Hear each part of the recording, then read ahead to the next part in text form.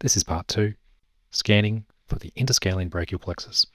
We've already scanned for the scalenes and the roots of C5 and C6, yet there's a lot of other structures that we need to identify to safely perform this block. There's a bunch of things here that we don't want to put a needle in or local, and too many people don't realize just how easy it is to prang a nerve on the way in. Let's phrase it here. We're in the supraclavicular fossa. We're starting low and scanning up. We've already highlighted the scalenes and the plexus. Here we can see our subclavian artery, as well as the hyoid running on top, serratus anterior here, and the posterior part of the sternocleidomastoid. You'll notice there's a couple of little yellow dots, which are the suprascapular nerve and the long thoracic nerve. Also take note of the first rib and the pleura. Now importantly, in this view, the corner pocket, if you were doing a supraclavicular approach to the plexus block, would be right next to the pleura. So you've got to be very careful.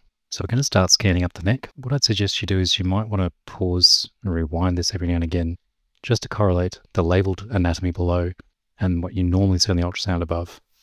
As an example, this is the dorsal scapular artery running between the middle and lower trunks. Continuing up the neck, and we can see some very important structures coming into view. This is the C7 transverse process, characterized by the absence of a very small anterior tubercle. Now this is really important. These are branches of the long thoracic nerve. As we continue up, you'll see that they run within the substance of the middle scalene, and it's really easy to prang these with a needle if you're doing an in-plane interscalene. So if you see white stuff in the muscle, always err on the side of caution and think it could be a nerve. Here we've got the phrenic nerve, the vertebral artery, common carotid, and internal jugular. Keep an eye on what happens to the phrenic nerve as we go up. Now we're going to watch C5 and C6 dive into their respective TPs. Here's C6. Now going further up, we're watching C5 drop down into its transverse process. As we come back down the neck, you're going to see branches of the long thoracic nerve coming out from both. We can also appreciate the close proximity of the phrenic nerve to the C5 nerve root here. You'll note that even in someone with fantastic anatomy, we don't have that textbook traffic light appearance here. Yet this is where you'd probably go if you were going to perform an interscalene. Now we see C7 popping out, which will eventually become the middle trunk.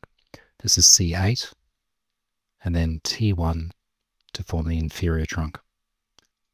And again, we'll note the dorsal scapular artery running between the middle and inferior trunk.